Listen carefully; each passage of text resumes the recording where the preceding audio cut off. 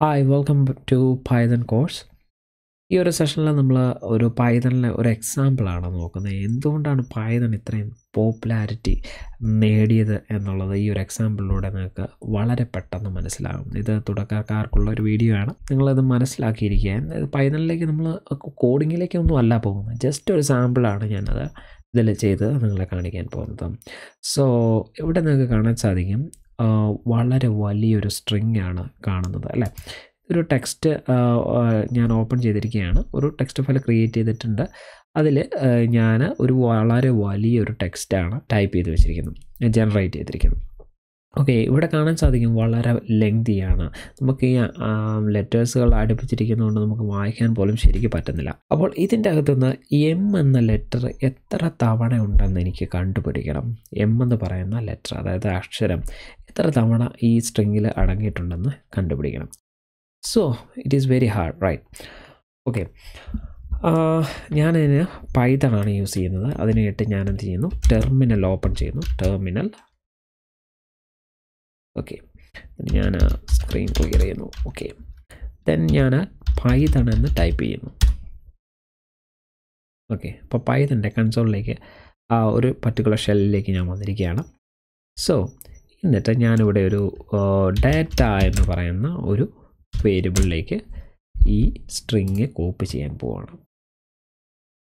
ഇവിടെ ഡാറ്റ എന്ന് പറയുന്ന ഒരു വേരിയബിളിലേക്ക് ഞാൻ ഈ സ്ട്രിങ് അസൈൻ ചെയ്യുകയാണ്.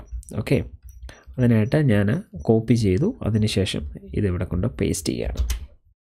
എന്നിട്ട് എൻ്റർ കീ പ്രസ് ചെയ്തു. ഓക്കെ, അപ്പോൾ ആ വേരിയബിളിലേക്ക്, ഡേറ്റ എന്ന് പറയുന്ന വേരിയബിളിലേക്ക് ഇത് സ്റ്റോർ ചെയ്തിട്ടുണ്ട്. ഞാൻ ഒരു പ്രിൻ്റ് സ്റ്റേറ്റ്മെൻറ്റ് കൊടുക്കണം. Print data dot count of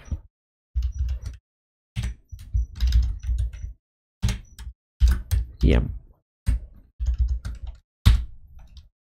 okay, answer കിട്ടിയിരിക്കുകയാണ്. 126 ടൈംസ് ആണ് ഇതിൻ്റെ അകത്ത് എം എന്ന് പറയുന്ന ലെറ്റർ ഉള്ളത്. ഓക്കെ, അതായത് ഒരു സിംഗിൾ ലൈന് മാത്രമാണ് ഞാൻ എഴുതിയിരിക്കുന്നത്. Data dot count of M എന്ന് മാത്രമാണ് കൊടുത്തിരിക്കുന്നത്. എനിക്ക് അപ്പോൾ തന്നെ ആൻസർ ലഭിച്ചിരിക്കുകയാണ്. അപ്പോൾ ഇതിൽ നിന്ന് നിങ്ങൾക്ക് മനസ്സിലാക്കണം, വളരെ സിമ്പിളാണ് പൈതൺ, റൈറ്റ് അല്ലേ? ആർക്കും പെട്ടെന്ന് പഠിച്ചെടുക്കാൻ പറ്റുന്ന ഒരു പ്രോഗ്രാമിംഗ് ലാംഗ്വേജാണ് പൈതൺ എന്ന് പറയുന്നത്. സോ ഇതൊരു സിമ്പിൾ എക്സാമ്പിളാണ്.